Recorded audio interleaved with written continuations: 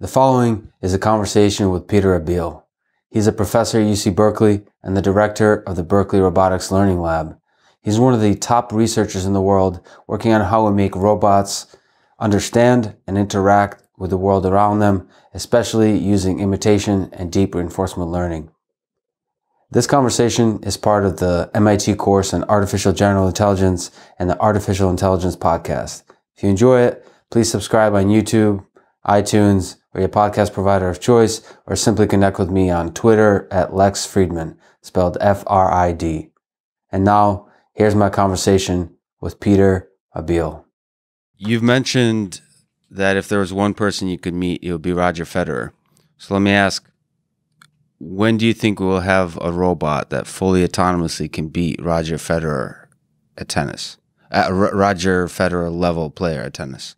Well, first, if you could make it happen for me to meet Roger, let me know. In terms of getting a robot to beat him at tennis, it's kind of an interesting question because for a lot of the challenges we think about in AI, the software is really the missing piece. But for something like this, the hardware is nowhere near either. Like, to really have a robot that can physically run around, the Boston Dynamics robots are starting to get there, but still not really human level ability to run around and then swing a racket. So you think that's a hardware problem? I don't think it's a hardware problem only. I think it's a hardware and a software problem. I think it's both. And I think they'll have independent progress. So I'd say the hardware maybe in 10, 15 years. On clay, not grass. I mean, grass is with probably the sliding. Harder. Yeah. Well, the clay, I'm not sure what's harder, grass or clay. The clay involves sliding, which might be harder to master, actually. Yeah. But you're not limited to bipedal. I mean, I'm sure there's Well, if we can build a machine, it's a whole different question, of course. If you can say, okay, this robot can be on wheels, it can move around on wheels and can be designed differently, then I think that can be done sooner probably than a full humanoid type of setup. What do you think of swing a racket? So you've worked at basic manipulation. Mm-hmm. How hard do you think is the task of swinging a racket with be able to hit a nice backhand or a forehand? Let's say we just set up stationary a nice robot arm. Let's say a standard industrial arm, and it can watch the ball come and then swing the racket. It's a good question. I'm not sure it would be super hard to do. I mean, I'm sure it would require a lot. If we do it with reinforcement learning, it would require a lot of trial and error. It's not going to swing it right the first time around. But yeah, I don't see why I couldn't. So you think swing it's learnable? It the right way. I think it's learnable. I think if you set up a ball machine, let's say on one side, and then a robot with a tennis racket on the other side, I think it's learnable. And maybe a little bit of pre-training and simulation. Yeah, I think that's feasible. I think the swing the racket is feasible. It'd be very interesting to see how much precision it can get. Because I mean that's where some of the human players can hit it on the lines, which is very high precision with spin. The spin is an interesting. Whether RL can learn to put a spin on the ball. Well, you got me interested. Maybe someday we'll set this up. Sure. But got me intrigued. Your answer is basically, okay, for this problem, it sounds fascinating, but for the general problem of a tennis player, we might be a little bit farther away.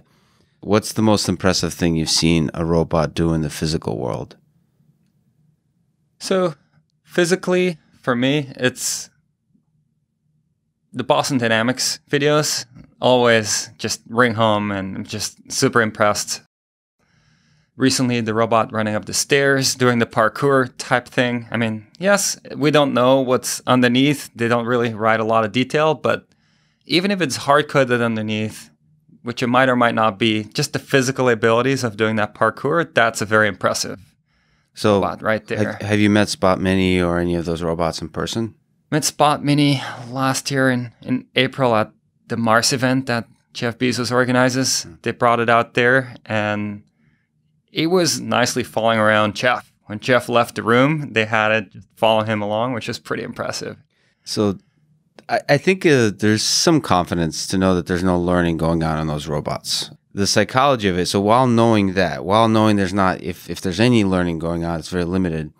I met Spot Mini earlier this year, and knowing everything that's going on, having one-on-one interaction. So I got to spend some time alone. And there's immediately a deep connection on the psychological level. Even though you know the fundamentals, how it works, there's something magical. So do you think about the psychology of interacting with robots in the physical world? Even you just showed me the PR2, the robot, and there was a little bit something like a face.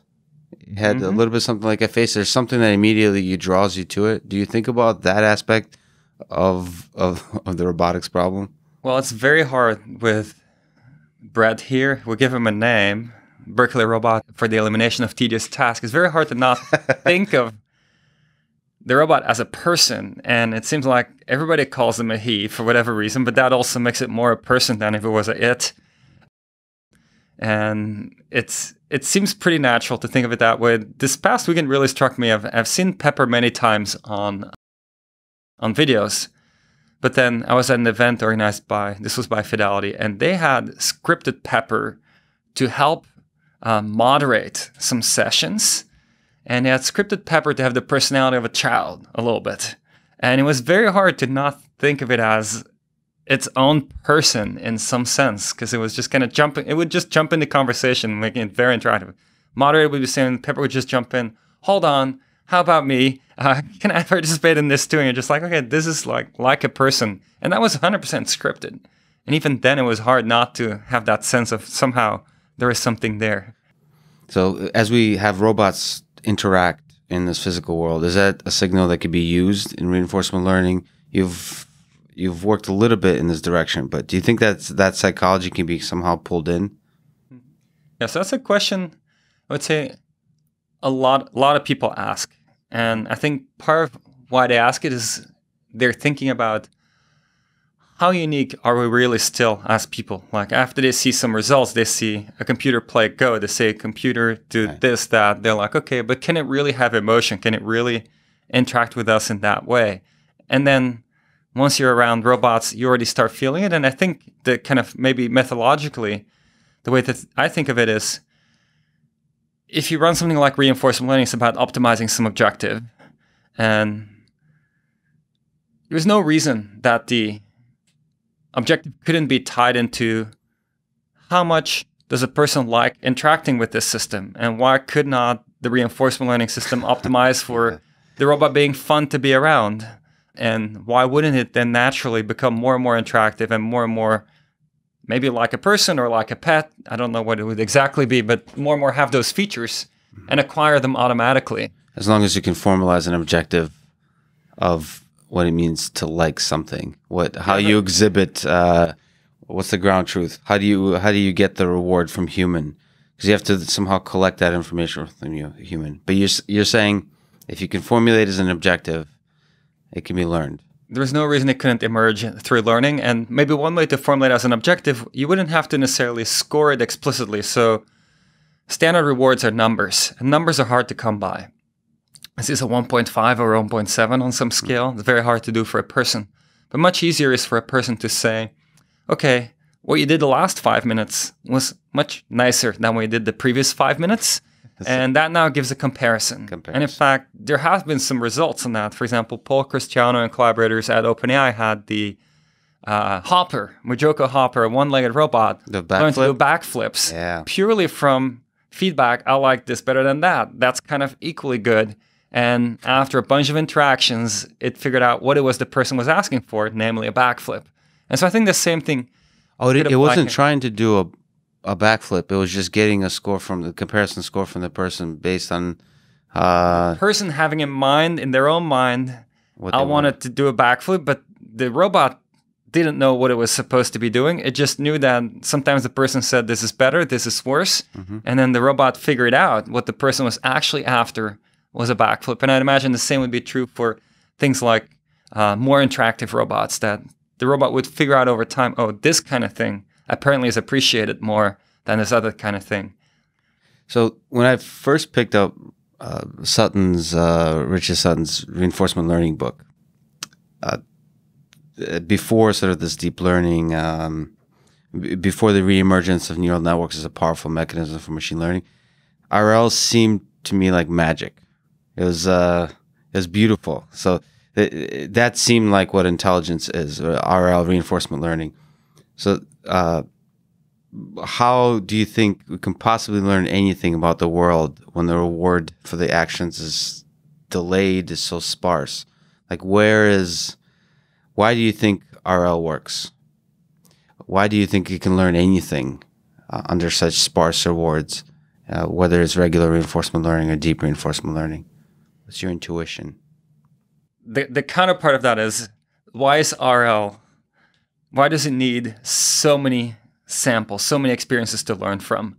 Because really what's happening is when you have a sparse reward, you do something, maybe for like, I don't know, you take 100 actions and then you get a reward. Or maybe you get like a score of 3. And now you're like, okay, 3. Not sure what that means. You go again and now you get 2. And now you know that that sequence of 100 actions that you did the second time around somehow was worse than the sequence of 100 actions you did the first time around. But that's tough to now know which one of those were better or worse. Some might have been good and bad in either one. And so that's why you need so many experiences. But once you have enough experiences, effectively RL is teasing that apart. It's trying to say, okay, what is consistently there when you get a higher reward, and what's consistently there when you get a lower reward? And then kind of the magic of, in some sense, the policy gradient update is to say, now let's update the neural network to make the actions that were kind of present when things are good more likely, and make the actions that are present when things are not as good less likely. So that is the counterpoint, but it seems like you would need to run it a lot more than you do. Even though right now people could say that RL is very inefficient, but it seems to be way more efficient than one would imagine on paper.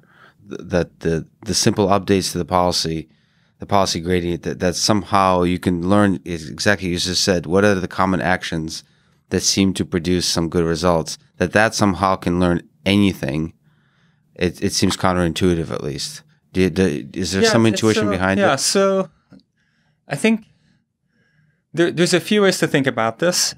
The way I tended to think about it mostly originally when we started working on deep reinforcement learning here at Berkeley, which was maybe 2011, 12, 13, around that time, John Schulman was the PhD student initially kind of driving it forward here.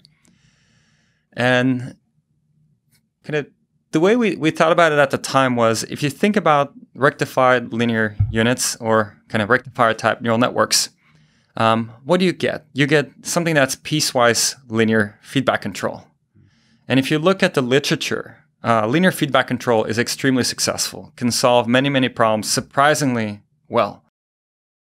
I remember, for example, when we did helicopter flight, if you're in a stationary flight regime, not a non-stationary, but a stationary flight regime like hover, you can use linear feedback control to stabilize a helicopter. Very complex dynamical system, but the controller is relatively simple. And so I think that's a big part of it, is that if you do feedback control, even though the system you control can be very, very complex, often relatively simple control architectures can already do a lot. But then also just linear is not good enough. And so one way you can think of these neural networks is that in some sense they tile the space, which people were already trying to do more by hand or with finite state machines. Say, this linear controller here, this linear controller here. Neural network learns to tile the space and say, linear controller here, another linear controller here. But it's more subtle than that. Yeah. And so it's benefiting from this linear control aspect, it's benefiting from the tiling, but it's somehow tiling it one dimension at a time. Because if, let's say, you have a 2-layer network, even that hidden layer, you make a transition from active to inactive or the other way around. That is essentially one axis, but not axis aligned, but one direction that you change. And so you have this kind of very gradual tiling of the space where you have a lot of sharing between the linear controllers that tile the space. And that was always my intuition as to why to expect that this might work pretty well. It's essentially leveraging the fact that linear feedback control is so good, but of course not enough. And this is a gradual tiling of the space with linear feedback controls that share a lot of expertise across them. So that's really nice intuition. But do you think that scales to the more and more general problems of when you start going up the number of control dimensions, when you start going down in terms of how often you get a clean reward signal? Does that intuition carry forward to those crazier, weirder worlds that we think of as the real world? So I think where things get really tricky in the real world compared to the things we've looked at so far with great success in reinforcement learning is the time scales, which takes us to an extreme. So when you think about the real world, I mean, I don't know, maybe some student decided to do a PhD here, right? Okay, that's a decision. That's a very high level decision. But if you think about their lives, I mean, any person's life, it's a sequence of muscle fiber contractions and relaxations, and that's how you interact with the world. And that's a very high frequency control thing, but it's ultimately what you do and how you affect the world. Until I guess we have brain readings, you can maybe do it slightly differently, but typically that's how you affect the world. And the decision of doing a PhD is like so abstract relative to what you're actually doing in the world. And I think that's where credit assignment becomes just completely beyond what any current RL algorithm can do. And we need hierarchical reasoning at a level that is just not available at all yet. Where do you think we can pick up hierarchical reasoning? By which mechanisms? Yeah, so maybe let me highlight what I think the limitations are of what already was done 20, 30 years ago. In fact, you'll find reasoning systems that reason over relatively long horizons, but the problem is that they were not grounded in the real world. So people would have to hand design some kind of logical, dynamical descriptions of the world, and that didn't tie into perception. And so that didn't tie into real objects and so forth. And so that was a big gap. Now with deep learning, we start having the ability to really see with sensors, process that, and understand what's in the world. And so it's a good time to try to bring these things together. I see a few ways of getting there. One way to get there would be to say deep learning can get bolted on somehow to some of these more traditional approaches. Now, bolted on would probably mean you need to do some kind of end-to-end training where you say, my deep learning processing somehow leads to a representation that in turn uses some kind of traditional underlying dynamical systems that can be used for planning. And that's, for example, the direction Aviv Tamar and Thenard Kuritach here have been pushing with causal infoGAN, and of course other people too. That's one way. Can we somehow force it into the form factor that is amenable to reasoning? Another direction we've been thinking about for a long time and didn't make any progress on was more information theoretic approaches.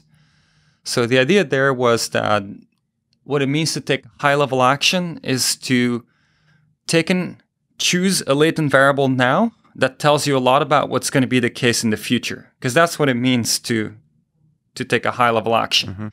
I say, okay, I decide I'm going to navigate to the gas station because I need to get gas for my car. Well, that'll now take 5 minutes to get there. But the fact that I get there, I could already tell that from the high-level action I took much earlier. That we had a very hard time getting success with. Not saying it's a dead end necessarily, but we had a lot of trouble getting that to work. And then we started revisiting the notion of what are we really trying to achieve? What we're trying to achieve is not necessarily hierarchy per se, but you can think about what does hierarchy give us? We hope it would give us is better credit assignment. Kind of what does better credit assignment is giving us? It gives us faster learning, right? And so faster learning is ultimately maybe what we're after. And so that's what we ended up with the RL squared paper on learning to reinforcement learn, which at the time Rocky Dwan led. And that's exactly the meta-learning approach where you say, okay, we don't know how to design hierarchy. We know what we want to get from it. Let's just end-to-end optimize for what we want to get from it and see if it might emerge. And we saw things emerge. The maze navigation had consistent motion down hallways, which is what you want. A hierarchical control should say, I want to go down this hallway. And then when there is an option to take a turn, I can decide whether to take a turn or not and repeat. Even had the notion of where have you been before or not, to not revisit places you've been before. It still didn't scale yet to the real world kind of scenarios I think you had in mind, but it was some sign of life that maybe you can meta learn these hierarchical concepts.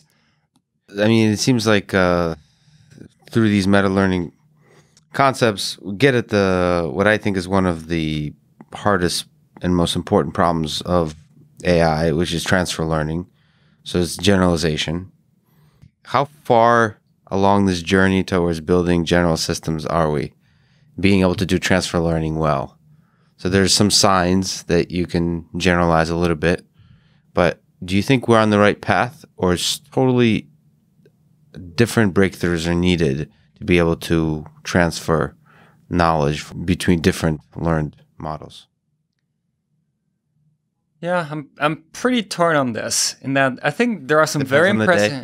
Well, there's just some very impressive results already, right? I mean, yes, I would say even with the initial kind of big breakthrough in 2012 with AlexNet, right? The initial thing is, okay, great. This does better on ImageNet, hence image recognition. But then immediately thereafter, there was, of course, the notion that, wow, what was learned on ImageNet and you now want to solve a new task, you can fine-tune AlexNet for new tasks. And that was often found to be the even bigger deal, that you learned something that was reusable, which was not often the case before. Usually machine learning, you learn something for one scenario and that was it. Yeah, and that's really exciting. I mean, that's a huge application. That's probably the biggest success of transfer learning to date, if in terms of scope and impact. That was a huge breakthrough. And then recently, I feel like similar kind of, by scaling things up, it seems like this has been expanded upon. Like people training even bigger networks, they might transfer even better. If you looked at, for example, some of the OpenAI results on language models and some of the recent Google results on language models, they're learned for just prediction, and then they get reused for other tasks.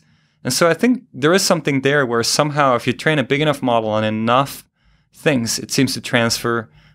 Some DeepMind results that I thought were very impressive, the Unreal results, where it was learning to navigate mazes in ways where it wasn't just doing reinforcement learning, but it had other objectives it was optimizing for. So I think there's a lot of interesting results already. I think maybe where it's hard to wrap my head around is to which extent or when do we call something generalization, right? Or the levels of generalization involved in these different tasks, right? So you draw this, by the way, just to frame things. I've heard you say somewhere it's the difference between learning to master versus learning to generalize. That it's a nice line to think about, and I guess you're saying that it's a gray area of what learning to master and learning to generalize, where one starts. I think I might have heard this. I heard it somewhere else, and I think it might have been one of your interviews, maybe the one with Joshua Benjamin. I'm not 100% sure, but I like the example. And I'm not sure who it was, but the example was essentially if you use current deep learning techniques, what we're doing to predict, let's say, the relative motion of our planets, it would do pretty well. But then now, if a massive new mass enters our solar system, it would probably not predict what will happen. Right? And that's a different kind of generalization. That's a generalization that relies on the ultimate simplest explanation that we have available today to explain the motion of planets, whereas just pattern recognition could predict our current solar system motion pretty well, no problem. And so I think that's an example of a kind of generalization that is a little different from what we've achieved so far. And it's not clear if just, regularizing more and forcing it to come up with a simpler explanation. Say, look, this is not simple. But that's what physics researchers do, right? They say, can I make this even simpler? How simple can I get this? What's the simplest equation that can explain everything, right? Yeah. The master equation for the entire dynamics of the universe. We haven't really pushed that direction as hard in deep learning, I would say. Not sure if it should be pushed, but it seems a kind of generalization you get from that you don't get in our current methods so far. So I just talked to Vladimir Vapnik, for example, who was a statistician, statistical learning, and he kind of dreams of creating sort of the E equals MC squared for learning, right? The general theory of learning. Do you think that's a fruitless pursuit in near term, within the next several decades? I think that's a really interesting pursuit, and in the following sense, in that there is a lot of evidence that the brain is pretty modular. And so I wouldn't maybe think of it as the theory, maybe the underlying theory, but more kind of the principle, where there have been findings where people who are blind will use the part of the brain usually used for vision for other functions. And even after some kind of, if people get rewired in some way, they might be able to reuse parts of their brain for other functions. And so what that suggests is some kind of modularity. Mm-hmm. And I think it is a pretty natural thing to strive for, to see, can we find that modularity? Can we find this thing? Of course, it's not every part of the brain is not exactly the same. Not everything can be rewired arbitrarily. But if you think of things like the neocortex, which is a pretty big part of the brain, that seems fairly modular from what the findings so far. Can you design something equally modular? And if you can just grow it, it becomes more capable probably. Mm-hmm. I think that would be the kind of interesting underlying principle to shoot for that is not unrealistic. Do you think you prefer math or empirical trial and error for the discovery of the essence of what it means to do something intelligent? So reinforcement learning embodies both groups, right? To mm-hmm. prove that something converges, prove the bounds, and then at the same time, a lot of the successes are, well, let's try this and see if it works. So which do you gravitate towards? How do you think of those two parts of your brain? So maybe I would prefer we could make the progress with mathematics. And the reason maybe I would prefer that is because often if you have something you can mathematically formalize, you can leapfrog a lot of experimentation. And experimentation takes a long time to get through. And a lot of trial and error, kind of reinforcement learning your research process. But you need to do a lot of trial and error before you get to a success. So if you can leapfrog that, to my mind, that's what the math is about. Mm-hmm. And hopefully once you do a bunch of experiments, you start seeing a pattern. You can do some derivations that leapfrog some experiments. But I agree with you. I mean, in practice, a lot of the progress has been such that we have not been able to find the math that allows it to leapfrog ahead. And we are kind of making gradual progress one step at a time. A new experiment here, a new experiment there that gives us new insights and gradually building up, but not getting to something yet where we're just, okay, here's an equation that now explains how, that would have been 2 years of experimentation to get there, but this tells us what the result's going to be. Unfortunately, not so much yet. Not so much yet, but your hope is there. In trying to teach robots or systems to do everyday tasks or even in simulation, what do you think you're more excited about? Imitation learning or self-play? So letting robots learn from humans, or letting robots play on their own to try to figure out in their own way and eventually eventually interact with humans or solve whatever problem is. What's the more exciting to you? What's more promising, you think, as a research direction?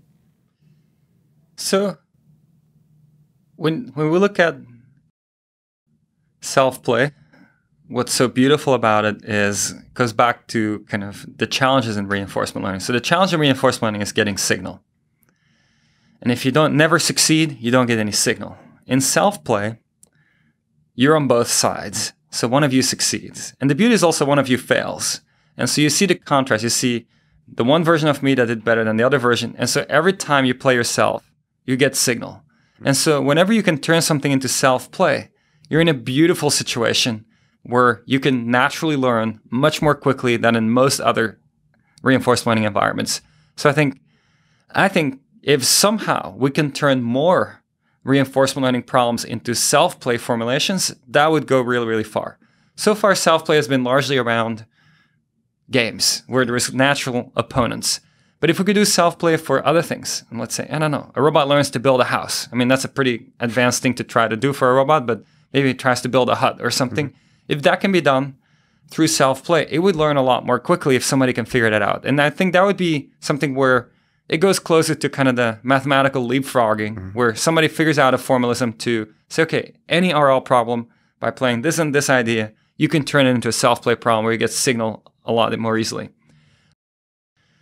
reality is many problems we don't know how to turn to self-play. And so either we need to provide detailed reward that doesn't just reward for achieving a goal, but rewards for making progress. And that becomes time consuming. And once you're starting to do that, let's say you want a robot to do something, you need to give all this detailed reward. Well, why not just give a demonstration? Right. Because why not just show the robot? And now the question is, how do you show the robot? One way to show is to teleoperate the robot. And then the robot really experiences things. And that's nice because that's really high signal to noise ratio data. And we've done a lot of that. And you teach a robot skills in just 10 minutes, you can teach a robot a new basic skill. Like, okay, pick up the bottle, place it somewhere else. Mm-hmm. That's a skill. No matter where the bottle starts, maybe it always goes onto a target or something. Mm-hmm. That's fairly easy to teach a robot with teleop. Now, what's even more interesting if you can now teach a robot through third-person learning, where the robot watches you do something and doesn't experience it, but just watches it and says, okay, well, if you're showing me that, that means I should be doing this. And I'm not going to be using your hand because I don't get to control your hand, but I'm going to use my hand. I do that mapping. And so that's where I think one of the big breakthroughs has happened this year. This was led by Chelsea Finn here. It's almost like learning a machine translation for demonstrations where you have a human demonstration and the robot learns to translate it into what it means for the robot to do it. Mm-hmm. And that was a meta-learning formulation. Learn from one to get the other. And that, I think, opens up a lot of opportunities to learn a lot more quickly. So my focus is on autonomous vehicles. Do you think this approach of third-person watching is the autonomous driving is amenable to this kind of approach? So for autonomous driving, I would say it's third person is slightly easier. And the reason I'm going to say it's slightly easier to do with third person is because the car dynamics are very well understood. So easier than first person, you mean? Or I think easier than... So I think the distinction between third person and first person is not a very important distinction for autonomous driving. Yeah. They're very similar because the distinction is really about who turns the steering wheel, or maybe let me put it differently: how to get from a point where you are now to a point, let's say, a couple meters in front of you, and that's a problem that's very well understood, and that's the only distinction between third and first person there. Whereas with robot manipulation, interaction forces are very complex, and it's still a very different thing. For autonomous driving, I think there is still the question, imitation versus RL. So imitation gives you a lot more signal. I think where imitation is lacking and needs some extra machinery is it doesn't, in its normal format, doesn't think about goals or objectives. And of course, there are versions of imitation learning, inverse reinforcement learning type imitation learning, which also thinks about goals. I think then we're getting much closer. But I think it's very hard to think of a fully reactive car generalizing well. If it really doesn't have a notion of objectives to generalize well to the kind of generality that you would want. You'd want more than just that reactivity that you get from just behavioral cloning / supervised learning.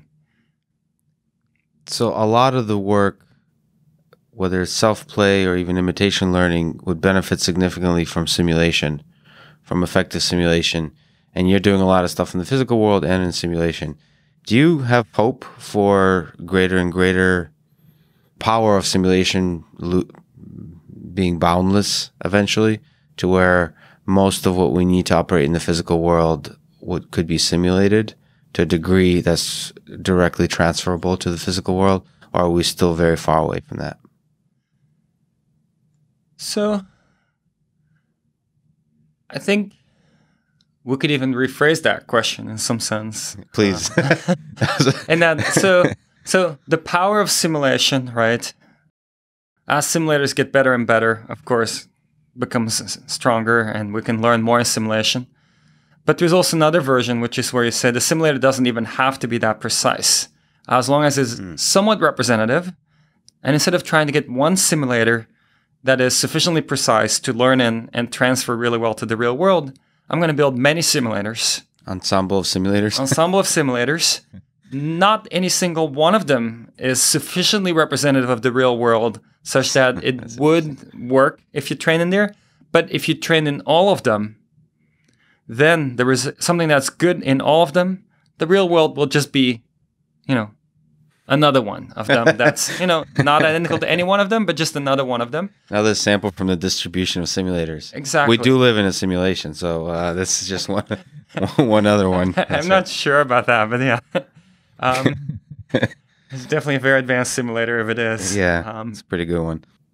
I've talked to Stuart Russell. It's something you think about a little bit too. Of course, you're like really trying to build these systems, but do you think about the future of AI? A lot of people have concern about safety.